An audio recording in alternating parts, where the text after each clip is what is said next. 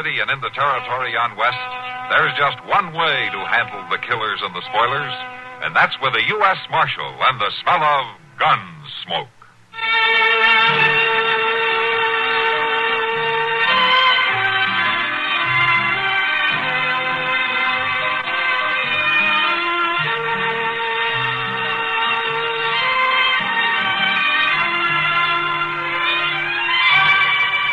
Gunsmoke, starring William Conrad, the story of the violence that moved west with young America, and the story of a man who moved with it.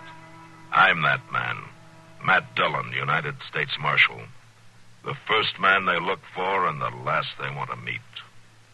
It's a chancy job, and it makes a man watchful and a little lonely.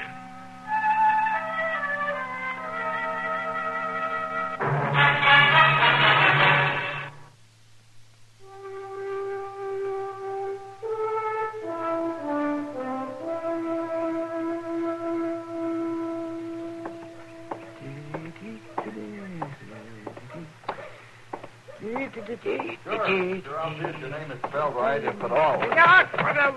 Just see here now. I'm sorry. What's Didn't see you.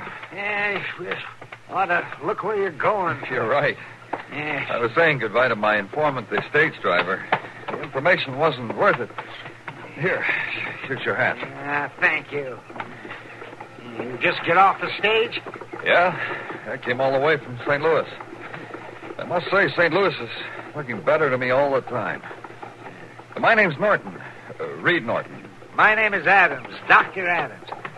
Anybody forcing you to come here, Norton? I'm a correspondent. I'm after a story on the stage holdup that happened near here several days ago. Heard about that all the way to St. Louis, did you? Oh, your Western shooting matches get a lot of publicity. Well, if you know all about it, why did you have to come to Dodge? Well, I want the real story. Not some romanticized account. Hey, maybe you can tell me what you know about it, Mr. Norton, since you're so interested in the real thing and all, I suggest you get your story from Marshal Dillon. Huh? Now, he'd be the man with the facts. Oh, and a swagger to go with him, I suppose. That's sweet. Why don't you find out for yourself? I'll do that, Doc. I'll just do that.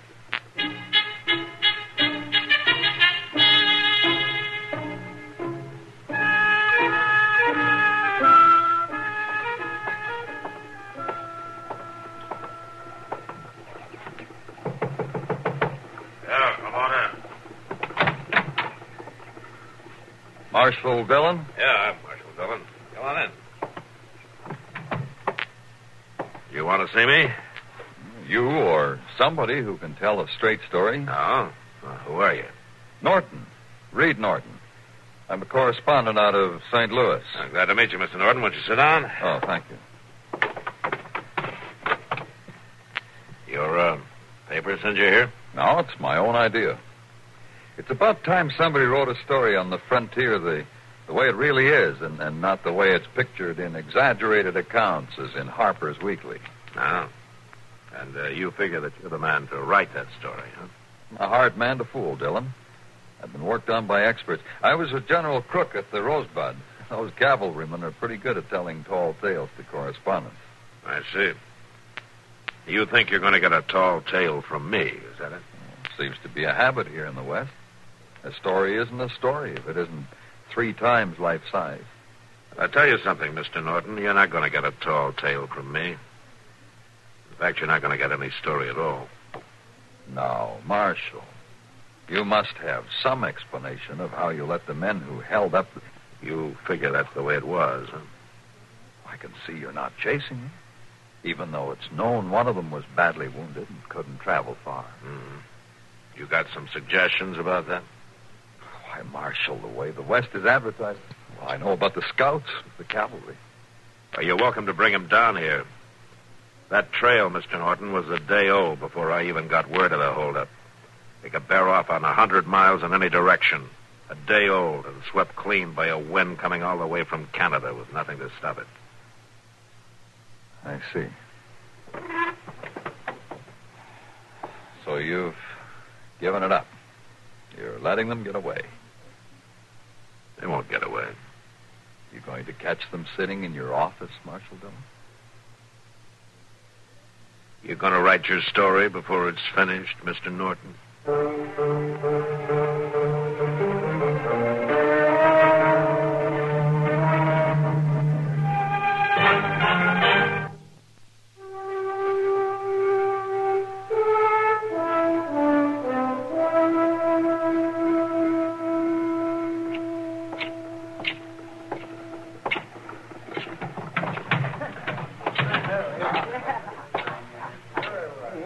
Hello, Matt. Hi, Kitty. Sit down. Oh, thank you. Drink? Well, yeah, I think I'll have a beer. Sam, bring Matt a beer, will you? Sure, Kitty. Well, I understand you're a big disappointment as a marshal. Oh, Norton's been in here, huh? All afternoon. He sure has a chip on his shoulder about the way we live out here. Yeah, well, I think some of the cavalry boys gave him a pretty good hazing. Huh? He's not the kind to forget. Maybe not, but he isn't doing you any good. Don't pay him any attention, Kitty. He doesn't bother me, Matt. But he's doing a lot of talking to anybody else who'll listen. Here's your beer, Mark. Oh, thanks, Sam. Sure thing. Kitty, Yeah. what's Norton been saying? That you're sitting there in an office full of guns, not doing anything to bring the hold-up men in. He talks a pretty good story, doesn't he? Yeah, but, Matt, Dillon? Mr. Dillon? Yeah, over here, Chester. What is it? Oh. Excuse me, Miss Kitty. Oh, sure, Chester. Mr. Dillon, Joe Porter just got in from a trip down Meadway, and he is pretty upset. Oh, why? Well, because along about nightfall last night he was going by that old deserted Hutchinson cabin out there. He figured he'd bed down for the night. Oh, and he got scared off by the old man's ghost, huh? If they was ghosts, Miss Kitty, they was two of them. Well, all right, Chester. What happened? Well, two people was firing at Joe with rifles. He took off and never stopped for breath till he got here to Dodge. The old Hutchinson place, huh? Yes, sir. Now, why would anybody be out there? I don't know, Chester. Yet. To get the horses, we'll ride out and take a look at that cabin ourselves.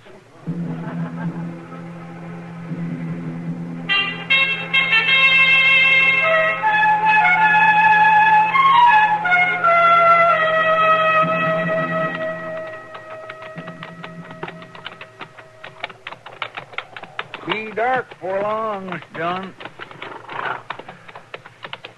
Mr. Dillon, Yeah? I was just wondering, you don't reckon a ghost could shoot a rifle now, do you? I don't think it matters much, Chester. How's that? If a rifle's aimed at me, I'm not particular about who's aiming it. I suppose not.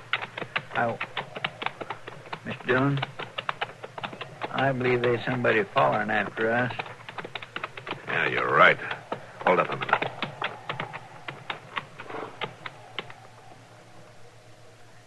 Can't rightly see too good in this light. Just keep your rifle handy. I declare, Mr. Dillon, it's that newspaper fellow. Yeah. What are you doing here, Norton? I've been tracking you, Marshal Dillon. The best tradition of the West. Cracking. Ain't no cracking about it. All he's doing was riding right behind us. Ain't nothing to that. What do you want, Norton? Why, I want to be in on the kill, Marshal. I want to watch you single-handedly bring in the desperados. What makes you think we're after anybody? Oh, Marshal, you're not riding out here just to exercise your horses.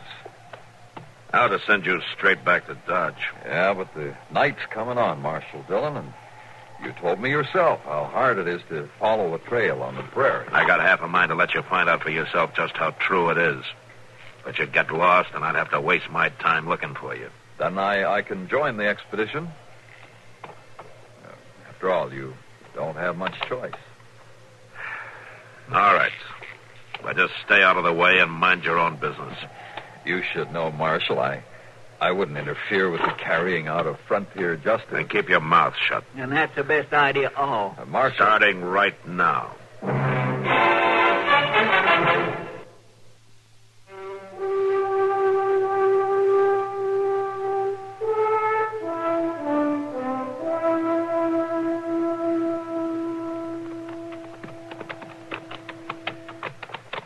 Shack ought to be just over that next little rise, Mr. Dillon. Yeah. Chester, we'll leave the horses in those trees over there and go the rest of the way on foot. The way Ned Buntline tells it, Western peace officers never go on foot. Mr. Dillon, couldn't we just tie up this smart aleck and leave him with the horses? Take it easy, both of you. It's just that I want to get things right, Dillon. I want to do you justice in my story. If you don't start being a little quieter, you may not be around to write a story. We're close to earshot now. Yeah, this is as good a spot as any.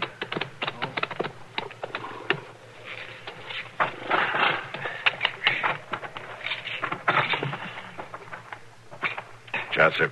Yes, sir. Hobble the horses, will you? I'm going to move up ahead a little. Thank you. You come with me, Norton. I want you where I can keep an eye on you. All right. We'll see the shack from up here? Yeah.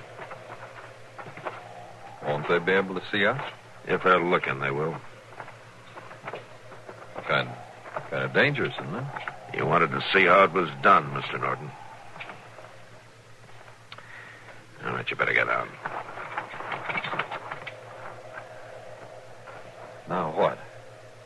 As soon as Chester comes up, we'll move in closer. Here I am, right here, Mr. Dillon. All right, Chester. Let's go have a look.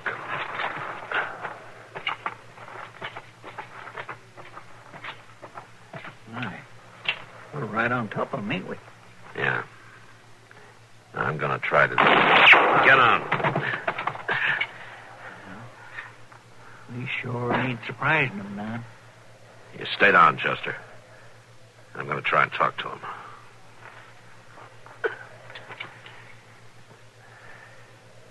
All right, you men in there. I'm the marshal out of Dodge City. Now, we're looking right down your throat. You'll never make it shooting it out with us. Now, you throw your guns out and come on out and you won't get hurt. You can't kill us. Well, that's up to you. What we gonna do, Mr. Dillon? We're going to have to make it from the front, Chester. There's no way for one of us to get around back. What about me? You'd be smart to go back where you were. We're not writing the story. I don't feel much like writing one either. Mr. Dillon, look. Shack, somebody's coming out. Yeah, I see him. Come back here, you! Don't shoot! Don't shoot! Got him, Mr. Dillon. Help me! Please! Help me! Don't shoot, Chester.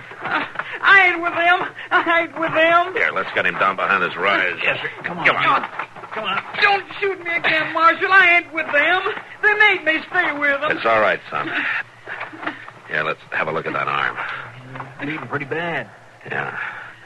Bind it up, will you, Chester? I'll try, but it needs something real tight. Do what you can. Can I help? I don't know, Mr. Norton. Seems to me you got your story. Well, that can wait. Ought to be a real good one, too. Yes, but The headline that reads, Marshal shoots unarmed boy instead of bandit. That ought to give your readers a real good idea of what the West is like. Well, Marshal, it's a Go matter on, of fact. write it. Mr. Dillon, I'll come with you. You stay with the boy, Chester. But, Mr. I said stay with the boy. I'll handle this. Great. You'll be killed.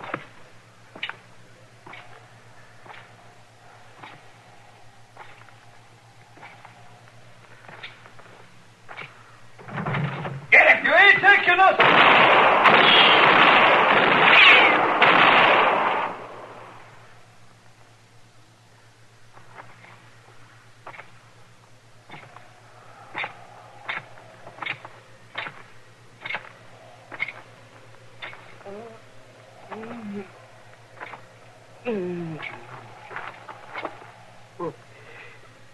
Marshal, I guess I was wrong. You took his book. Mr. Dillon? Mr. Dillon? Mr. Dillon, you all right? It's all over, Chester. Yeah, but are you all right? Yeah. Now get on back up there and watch that boy like I told you to. Yeah, but Mr. Nobody needs any help down here. Now go on. I'll be up there in a minute.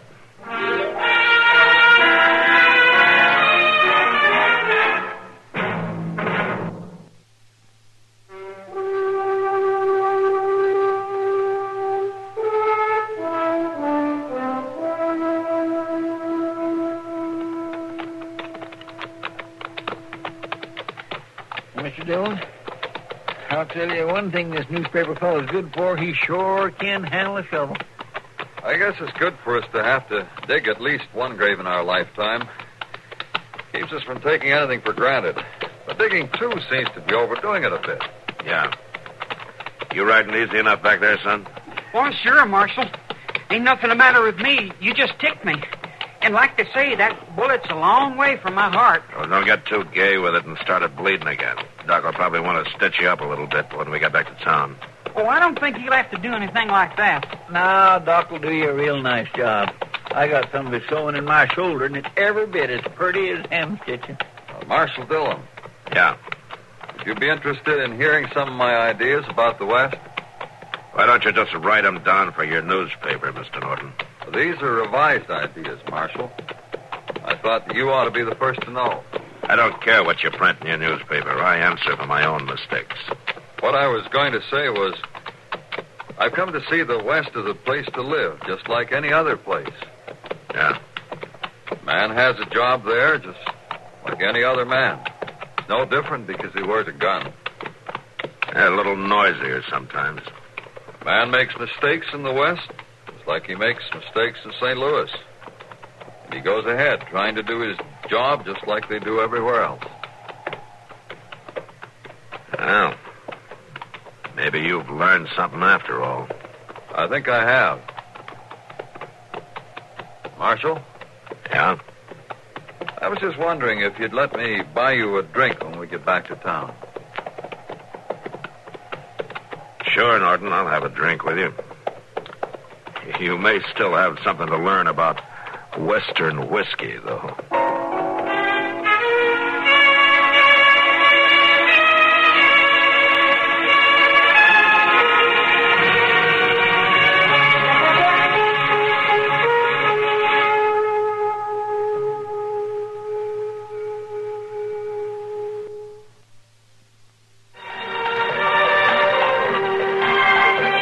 Gunsmoke. Produced and directed by Norman McDonald, stars William Conrad as Matt Dillon, U.S. Marshal.